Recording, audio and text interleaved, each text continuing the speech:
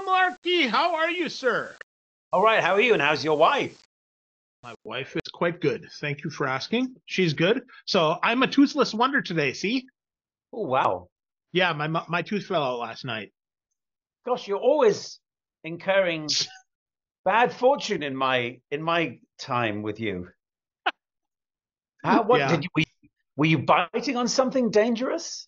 I don't think bread is very dangerous, but yeah.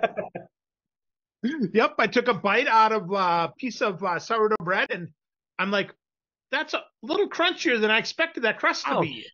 And Oh, boom, yeah, here we are. So, ouch. Oh so dear. tomorrow, 3 o'clock, I'll be there. I'll be at Is the that dentist right? office. Yes.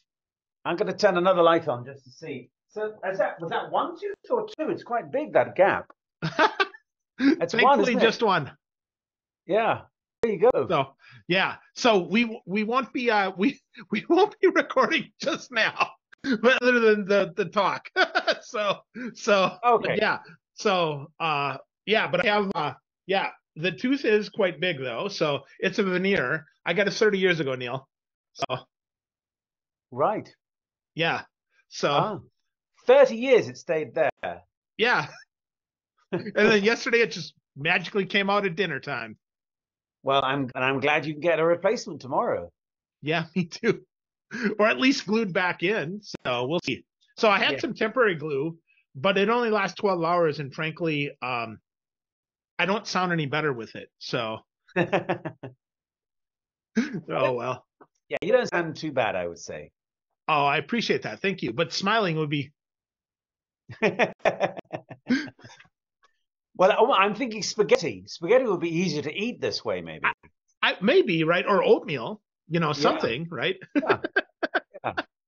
So, Think- yeah, look on the bright side. I'm trying. I made my wife laugh because I'm like, hey, honey. She's like, what is that? I'm like, my tooth is gone. She's like, no shit. Of course it is. So, yeah, And how's Ohio? really good. Really good. People are very, very nice here. I'm not that I expect them to be mean, to be clear, but they're even nicer than I thought they'd be. All People right. are very kind. The weather it's cooler but not cold. Like it's still October and it's still 80 degrees, which is weird for I don't know. I'm from Wisconsin, so this is weird to me anyway. Yeah, Wisconsin's cold. It is. It Yeah, is. I've been to Madison for a long weekend, so there you There you go. Yeah, what'd you do there? go. I interviewed the founder of Provocative Therapy, a man called Frank Farrelly. Yes, exactly. So he was trained as a therapist and social worker. And one afternoon, he was in the Mendota State Mental Hospital with one of the clients he'd been seeing for 90 occasions and said, "Oh, shut up. You'll never get out of here." And the guy went, "Yes, I will." And he thought, hang on, that's the first time he's actually been assertive and kind of spoken up for himself. So he thought he's onto this. So he used humor to bring out the best in people. So he said, I know the answer for them, the solution is within them, and let me tease it out of them. So literally, you want to give up smoking? No, no, no. You want to smoke more? That's the problem. And you go, oh, do I? What? So it's kind of teasing them by all. He said you're holding up a weird hall of mirrors to people to help them bring out the solution, perhaps that's within them that they can enact themselves. Wow, that's so interesting. That's like Patch Adams, right? A little Yeah, bit. exactly, exactly. And you're using humor. You're not just saying, oh, so your life is terrible. It'll go on being terrible. Your mother was terrible. Your father was this. Come back next week. It's kind of saying, confront what's holding you back. And he calls it satirizing your self-limiting beliefs. So, and I use it a lot because if you say something to somebody that kind of you sort of tease them. Of course, nobody likes whatever. You're about to get the sack, and am I? And they kind of say, and of course, you have to tread carefully because what you hope is that everyone says, well, he's not going to get the sack. Of course, that's right. But bring out a little bit of the truth by coming at it obliquely, making outrageous suggestions to people that then they tell you, well, actually, the truth is this. Because when I'm working with a group, I'll say, who's the fairy godmother? Who's the stepmother? the evil stepmother or the new king and stuff like that. And very quickly they'll go, yeah, I can see that unusual way of looking at things actually has more truth than a more conventional way. Sure. Oh, that's so interesting. So, yeah, that's so interesting. Like Paul Sloan talks about lateral thinking. This is oblique thinking. This is interesting. Absolutely, yeah. It's fascinating because I've seen Frank Farrelly do it in real life, and you have therapists and coaches watching, and he'll look at the person they recorded audio, and he'll just give them lots of eye contact, lots of non-verbal reassurance, but sort of tease them, and then you can see at some point when they kind of go, something's been unlocked, where they know, that's what it is. I've been saying this all along, and actually I know the truth was this. Do I really want to give up cigarettes? Yes, I do. But I've been telling myself a certain story that hasn't empowered me to do that. Huh. So how did you get called to interview him?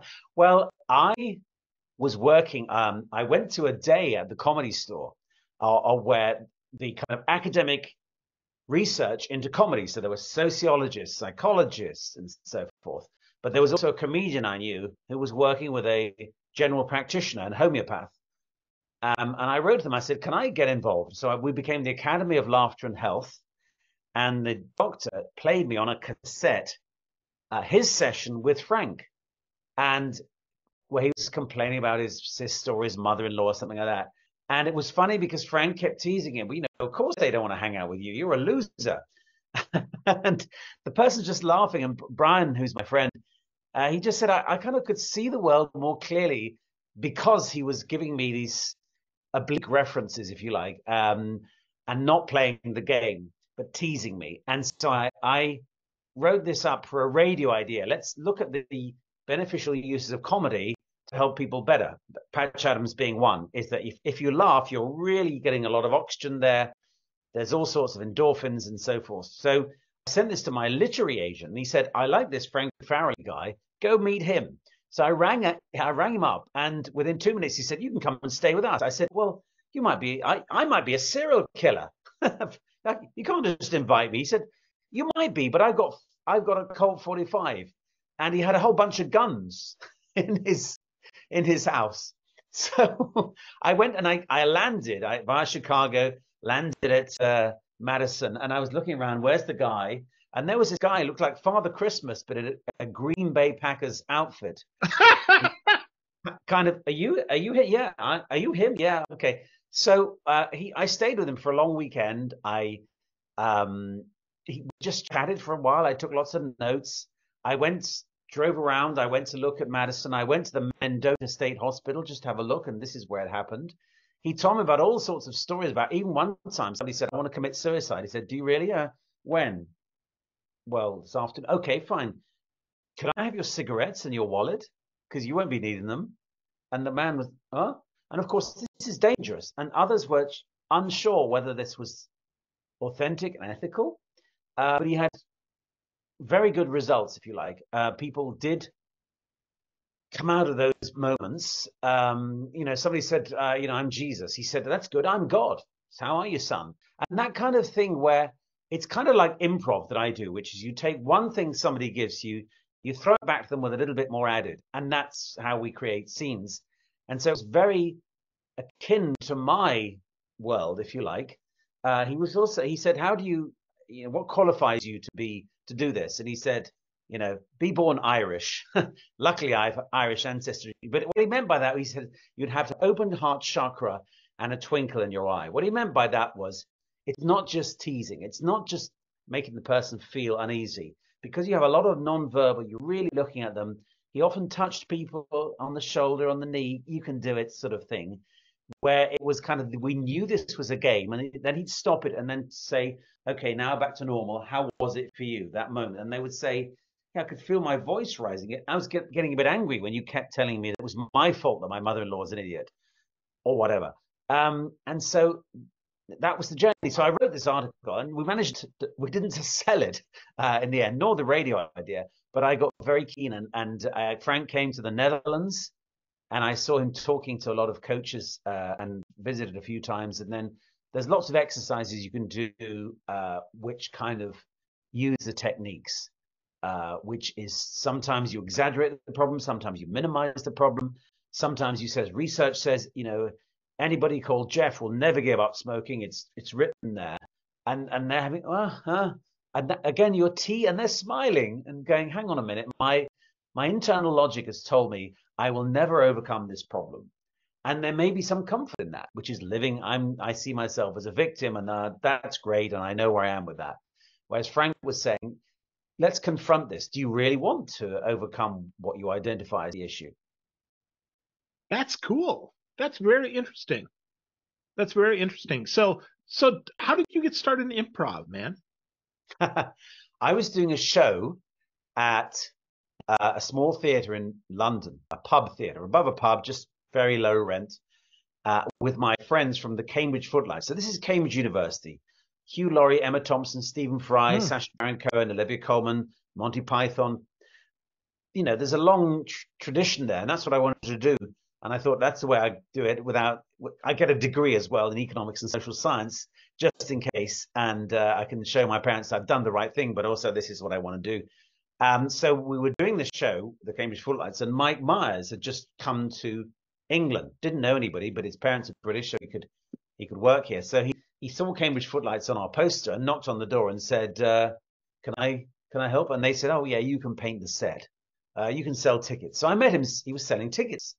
We got talking, and of course, he's funny. And I said, what are you doing here? He said, I'm writing sketches. Nobody's writing sketches. It's all stand-up now. And where are you from? Well, he said, I'm come from Second City, Canada. Second City, I said. You mean like Saturday Night Live? You mean like the Blues Brothers? Yes, he said. Well, I was amazed, and not many British people had heard of Second City, whereas I had, because I loved the Blues Brothers, Spinal Tap, and I knew this convention. So we started playing together little sketches, the two of us, and then he taught me improv, and we founded the Comedy Store Players, and I'm still part of that. So Mike would teach us these skills, along with a woman called Kit Hollaback, who'd been in San Francisco with Robin Williams and others. So they brought the North American tradition to us, taught us this, and then Mike had to go back to Canada. He was called back to join the Toronto main stage. His father was unwell. So we had to Mike's not here anymore. We've got to do it on our own. And that was really good for us. Initially, it was terrifying. But Mike had taught us the rules: say yes, establish in any scene who, what, and where, because only from those details can you get story. You're not creating jokes, you're creating story from that. And from characters will flow humor. And the basic listen, accept what the other person says, yes, and trust the process, and you'll go to places you didn't expect. That's so interesting. I just finished listening to Martin Short's autobiography. I must say, I think it was called, I don't remember what it's called. It was so good, and he talks about that his second city experience as well in Toronto. Yeah, well, it was Mike went back to Second City, Toronto, I think, because it's some anniversary of the Toronto troupe, and Martin Short was there and came running up to him and said, you were great. And he rang Lorne Michaels at Saturday Night Live and said, you must have this guy. So thanks to Martin Short. And so I think there's a lot of Second City that people have learned from. They've learned these basic skills. Mike was touring as well, so he was taking sketches, a scripted show all around Canada to the most unusual places. You're playing tough crowds, you're doing corporate gigs, not straightforward events either. So you learn a lot. You learn about how to create sketches as well, because the improv sometimes leads to written sketches, how to work with others who may have differing points of view and differing skills. Wow. So you learned from one of the best. That's pretty cool. I'm going to say I learned from the best. So yeah. First of all, Mike is naturally funny, but secondly, he had been very well taught, and he would continually drop the names of people from Second City, Toronto, and Chicago, people who are not necessarily public names now, but just a great director, Del Close, for example. The people who taught him were really dedicated to the art of this, how to create theater in the moment that had truth, had story, and were funny as well, but not funny in a jokey, easy, out group way. It was kind of finding a deeper truth, and that certainly would be how I would characterize that school of theater. Wow, that's so interesting. So, um, yeah, that's so cool, man. That's so interesting. Yeah, That's it's funny something that I because want to study more too. well, I think the thing is, occasionally I persuaded podcast hosts to go do an improv show. Sometimes they say it's not my thing, I can't do it. And I say, of course it's your thing. You listen, you Hmm. you give somebody else the platform. Improv, often the emotion mindset is, how do I make the other person look good? That is it.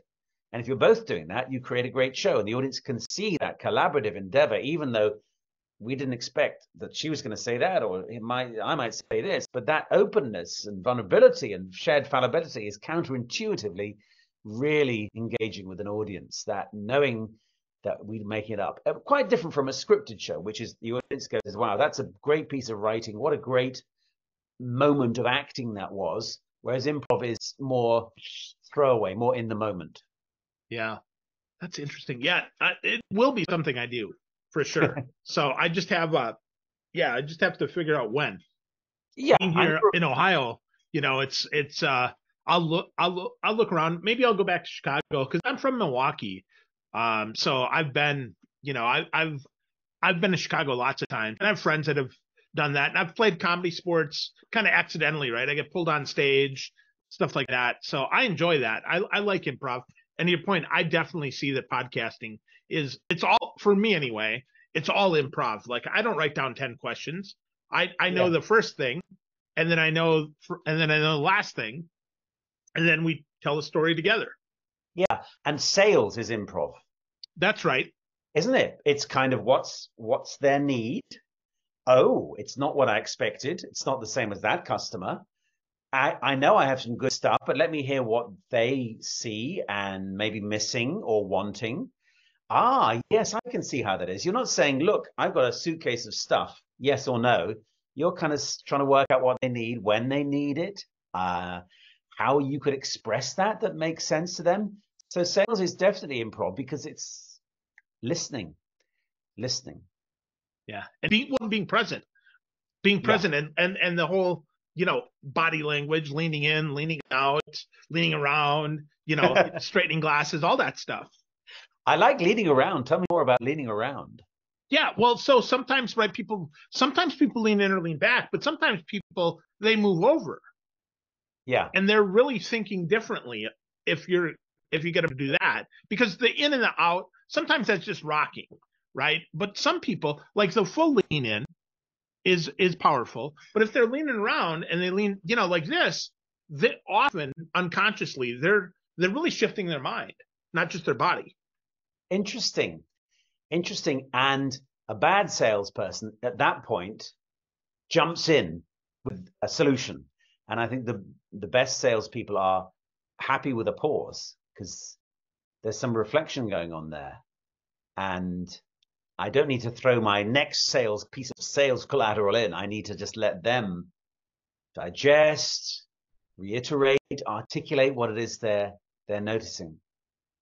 Yeah, it's a good time to ask a question. Yeah. So what are you thinking, Neil? Like Yeah. what's going on there? Yeah. Exactly. And that's when they might tell you, I don't like it, or I don't like this bit of it. Whereas if you're trying to keep telling them why they do like it, now why they should like it, and here's 7 more reasons, I can see that would be counterintuitive, counterproductive. And that's certainly the Hmm. same thing you said. So that's the thing about improv is about listening, taking time, leaving moments. Sometimes the best improv is the silence, the body language, the eyebrow, the step back, where we create meaning about the interaction of the characters, their emotion, their status, what's just emerged, what could happen now, the pregnant pause. All of those things are, they're acting, but the improviser, the improv practitioner is aware that that's part of their armory. Yeah. So how do we learn those, Neil? How did you learn those? I mean, is it just as easy as Michael said, here's what you do, or what? Well, I was thinking about this today, that improv is like a sport, really. You can get better at it, or a martial art maybe. You can understand it intellectually, but you're not going to get better at it unless you get in the water and swim, and get on the bike, fall over. You do it by experiencing it. And I dare say nearly everything you have to do it a few times. Maths, English, French, any language. Have a go, get it wrong, go back. Oh, yes, somebody's there to help you. And that's what Kit Hollaback and Mike are really excellent teachers. They would model, and then they would step back. We'd have a go. We might make a mess of it, but actually sometimes you appreciate the mess is actually a great choice. Somebody not knowing means they say something they didn't mean to say, which could be a brilliant piece of theater. And that's for newbies, that's the learning, is you have to kind of empty yourself rather than think of a good liner, great joker, brilliant plot insight. It's kind of just maybe repeat what the other person said, or take a pause, or come back to what happened earlier. Just that confidence to let the process go with you. So Mike and Kit just let us practice. We did workshops. We did a show. We did a workshop. We did a show. We did a workshop. There was plenty of just getting on the horse. And improv is the kind of activity where we talk about choices. You could say that's a great choice. That's a not so good choice. But you never know really at the time. Was it great to call him a chicken? Maybe he was actually Mr. Watkins, the school teacher. We don't know. We went with chicken. That time it was fine for then. And in hindsight, you might say, but you can't rewrite. Life is not a rehearsal. Improv is not a rehearsal. If you are doing a scripted piece, you will rehearse, trying things back and forth. And once you accept that kind of there is no going back, and try and create the positive movement forward, even when she doesn't know what to say, or I'm completely stuck, or I've been called a chicken, I don't want to be a chicken. Hang on, I'm going to be a chicken. I'm going to be the best chicken there was. And I'm going to find out why my chicken likes your chicken, or is scared of your chicken, or who's the fox in the chicken coop. That kind of thing, where you're kind of thinking, how do I make story out of this? So that you learn by doing. Yeah. Well, sales is much the same. You can do as much as role play as you want, but until you actually get a prospect or a client on the phone, very hard to do. Exactly. And you, with improv,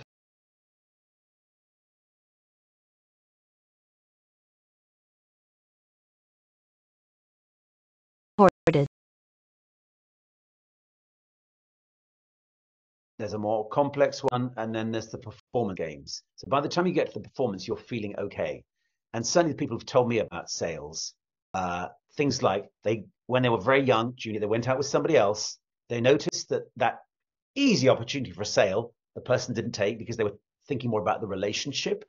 That it's simple but quite complicated. Listening is hard because I want to say something. And I'm worried about the pause. And I know I've got some great sales stuff in my suitcase, but when do I say it? Or actually, if there is silence, maybe I do say it. But just sometimes, what are you thinking is a great question, isn't it? So that seems to me that these are both areas, like many, you can only learn by doing. And it's quite nice to be with people who've done it already and see how they might come away saying, oh, I didn't sell that. I should have said that. Or no, they're tough, but next year something may come from that. Yeah. And again, salespeople say to me, sometimes all you're doing is selling the next meeting. That's all. Just let's come back. For example, I work with a lot of management consultants. I work with tech firms, and the initial meeting could be just saying, this is who we are. This is what we do. Next time, I'll bring my data scientists with me. Next time, I'll bring that specialist who knows so much about this world. I wouldn't bring them first time because I want to just unearth what it is that you care about, what you might think the problem is. Turns out the problem isn't what you thought, perhaps, or maybe I need to investigate that with a technical person. But I remember always be closing. And a friend of mine, we came up with always be connecting. That's it. Just make it, because this person may not buy now. They may have a friend, they may have a colleague, they may not be in post any longer. And that's definitely how I do my business. I'm just a one-man person. And I've been to some meetings where it seemed to be warm and then it didn't happen. And then a year later, they come back and say, I'm so sorry. Yeah, it was just, there was a change of thing. There was a budget thing. Now here we are, and it's better. Like in theatre, when you go to the Edinburgh Festival or you play fringe theatre off Broadway, there's 7 people in the audience. We say, those are the right 7 people. And I must do it. We must do it for them. We mustn't bemoan the 400 who weren't here. And that's being present, that's being in the moment. And again, the idea of improv is the offer, because sometimes those 7 people will have such a good time, even better, in terms of energy, than the 70 people that may not be as fully satisfied. Depends on the moment. Yeah, the right 7 people. Isn't that all any of us want, right? I'd rather have the right 7 people than the wrong 700 in a lot of cases. Though, I mean, for ticket sales, it's nice to have 700 sales. But ultimately, you want to have the right 700. There you go. And there you go. And that's exactly how, branding and how do you tell the story to those 700 that says this is for you. And there's always the fascinating thing. Do I just say, what do 700 people like versus what do I like, or what do 7 people like? Actually, could the other 693 like it as well? And this is art, I guess, or in any kind of new product, which is trying stuff out. And the aim, I suppose, is to have the 700 people. But I'm always interested in niche products. I always admire also non-niche. I've worked for very big global companies with massive factories selling thousands of product. Unilever, for example, and we have to get this stuff shifted. We have to make it in different territories. People sort of see it as a human right to be able to have some of the personal care stuff they provide.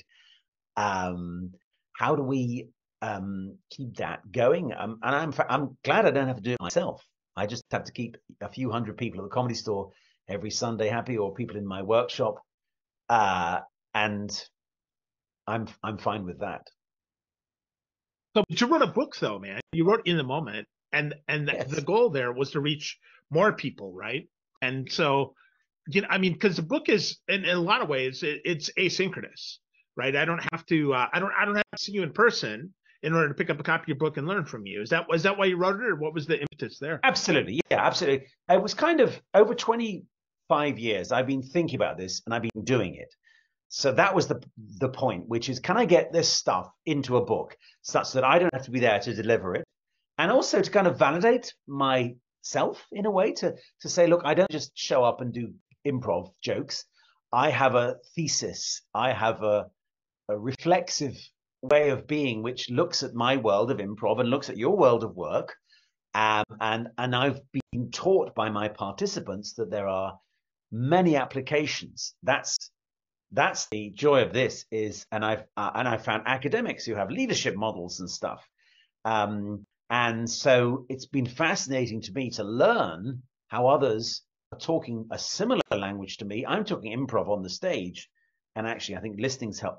Turns out there's a whole bunch of stuff, which is like what I do, which is basically most organizations are a series of improvised conversations. Most business is a bunch of improvised conversations between customers, suppliers, marketing, IT, consultants, compliance, legal, whatever, which may then help one organization become what it is because of the internal conversations, responding to demand, market forces, technology, regulation. There's a whole bunch of improvisation going on there. So why not learn from people whose job it is to do it on the stage and have a whole protocol of trying to say, yeah, this is what's happening. Let's use it. Let's be consciously aware of what is occurring rather than stick to a script that we wrote and it may not be applicable in this new environment. So the book really was, it's like we used to talk when I was at university about an essay crisis, which is kind of, you leave it to the last minute. You do it the night before. You do it. I used to get up at 4 a.m. to write for a 9 a.m. deadline. Terrible behavior, really. But I've had this hanging over me, which is when people say to me at the end of a workshop, can I read about this? And now I can say, yes, here you go. This is the thing. These are the chapters. This is one on improv. I explain the thesis. This is the one on leadership. This is the one on creativity. This is the one on storytelling. And I say as well, look, there are times when improv is not the thing. You need to be structured. You need to be prepared. Not least in the world of theatre, I help people with presentation. So get rehearsing. Get your ideas sorted. Have a good start. Have a good close. If you're standing in front of people, they expect you to be prepared. Have a script or bullet points. Know your slides. Don't just look at the slides. Look at your audience. On the other hand, when you're working with a colleague, perhaps who needs some coaching, or it's a sales moment, you want to be a little less scripted. You want to be using the skills of improv. The very worst thing is to try and improvise what should be prepared. Things like agendas for Teams meeting. We've got half an hour, 12 people. We've got 7 things to get through. Don't just say, hey, let's just talk about what we feel like. No, you're wasting people's time if you're not prepared. I've seen very important chief executives do a presentation that was not prepared, that was messy. And I could see the audience going, what's this about? On the other hand, I've seen senior people who've really gone to troubles to create good slides, to be funny, to be entertaining, to be honest. And I'm looking around the audience and I'm thinking, you have just invested 18 months loyalty or created 18 months loyalty in this audience because of what you did in that 15 minutes. They're always going to remember that. And 18 months were just plucked out of nowhere. It could be longer, but it's just that sense of, right, they care about us. Whereas the ill-defined, hello, everybody, I'm the chief executive. I better say stuff. Well, thanks so much. Anyway, let me hand over. That's a negative message. So you need to be prepared, especially in hybrid. We don't want to spend all day on Teams and Zoom. So make agenda, have some side meetings, make sure everyone knows what they've got to say, make sure it's okay that we're going to talk about this. Is this report prepared? Lots of preparation. And that's the thing about sales as well. You don't just show up. Yes, I'm saying you improvise, but you should have some stuff, some materials, some physical, an object, whatever it may be, some useful stories, for example, how this product was used, how it transformed somebody else's life or organization. That's fine. So, but that is the dynamic in life, I would say, in business, which is when do I script, when do I not? And that can change all moment by moment. My chapter on leadership is sometimes leaders got to go do this, do it by tomorrow. This is where we are. And that kind of directive leading is required. But doing that all the time means people begin to turn off. So you need to think about the improv thing, which is, okay, what are you guys feeling? What would you like to contribute? I don't know the answers. Actually, I know the answers to what happened last year, but the next 10 years, you just out of college, you'll have an idea. So that to me is a dynamic that has to be understood. And too many, shall we say, trainings tend to be about communication as script, strategy as straight lines rather than something more fuzzy, and sales as step 1, step 2, step 3. The steps are helpful. Uncover customer needs, good. Yada yada. I've seen some very good sales where they don't just waffle on how's your family, how's everything. You were there to sell. We all know that. Get to the point authentically. So there we go. That's my book. It's called In the Moment. I have my cake and eat it because I say we create theatre in the moment, and sometimes that impromptu moment with a client, colleague, whatever, 3 seconds in the elevator at the end of a Teams meeting could be crucial. Sometimes, though, you've got to recognize that a moment could be 6 months in your life, a year or 3 years, as you begin to realize maybe you do want to be a leader, or you don't want to be doing what you're doing now. And so I've talked about the mind. The mind doesn't remember things in a linear way, as you say, asynchronous. It's kind of I remember that period of my life in like a split second that I had when I was on vacation. It's kind of a story. So there we are. That's my book. It's called In the Moment. It's Build Your Confidence, Communication, and Creativity at Work. We did spend a lot of time saying, should we have the word improv in the title? Because I do talk about improv, but also I talk about structure. And there have been some improv books. I almost called it Yes, But, by the way. Yes, but improv isn't always the answer. Ooh. It's the answer to some stuff and quite a lot of stuff, but not always. That's awesome. That's awesome. Well, folks can get you more at neilmullarkey.com, which is super cool. They can get your book on Amazon, or if they go to koganpage.com and use the code, what is it, Kogan20, I believe? Hold on. Kogan Page 20. Page 20. Yep. But Kogan, actually, you can find that on my website. Kogan Page 20, right. You get the discount. There was periods where you could get the book and the digital version. They do those little promotions every now and again. But so it's a global, go koganpage.com in the moment. But if you go to the website, Neil Mullarkey, you'll find the special discount code. Awesome. Awesome. Good stuff, Neil, as expected, my friend. Thank you so much. Thank you. Thank you for having me. And I want to meet you in real life. When will that happen? I don't know. Hopefully soon. You come to London, I go to Ohio. Oh, okay. How about I'll go to London while you're there and then come to Ohio when I'm here. That'll work for me. Okay, that's a better idea. Thank you. Sure. The recording has stopped. So I didn't plan to do that. We just improv and riffed it and went 30 minutes anyway. Yes, absolutely. So thank you. Out of everybody, Neil, I'm the least surprised that I would do that with you. Absolutely. I wasn't sure where we were going, but I enjoyed going there with you. Yeah, also, when you listen back, I don't think you'll hear your tooth, by the way. Oh, I hope not. But I do want to see a picture of you having some spaghetti or something in that little gap. I think that would be... Yeah, there you go. Something, right? That's funny. That is funny. So, wow. Cool. So, hey, so Speaker Flow, you've been on our list for a long time. What do you know about us? Well, I did a podcast talking to the guys, and they were great. And I just liked the way that Speaker Flow had sort of looked at this as something you can scale. You can use data. It doesn't have to be just informal, which is probably how many of us do it, hoping things will work and stuff, using whatever CRM, thinking about how to promote this and applying a bit of intelligence, bit of science, bit of data. Yeah. So it's fascinating. Yeah, I think so too. I just started here a month ago and it's interesting to me too.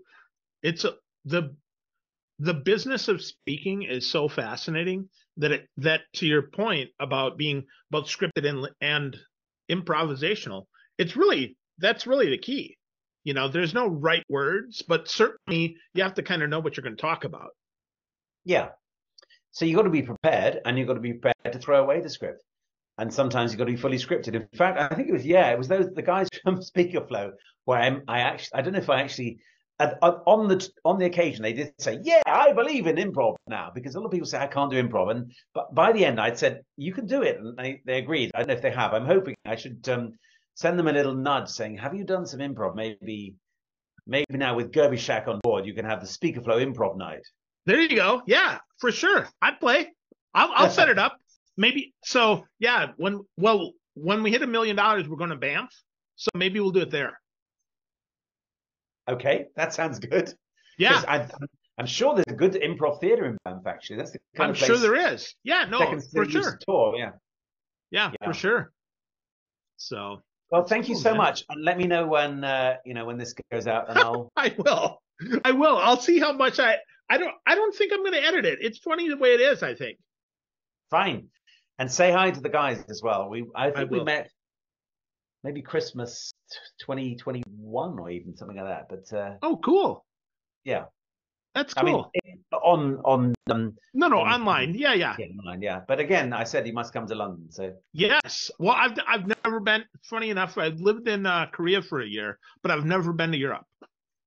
My goodness me, that's a shame. But yeah, I agree. That's our purpose. Absolutely. For sure. Okay, well, I hope to meet you then, and good luck with the dentist tomorrow.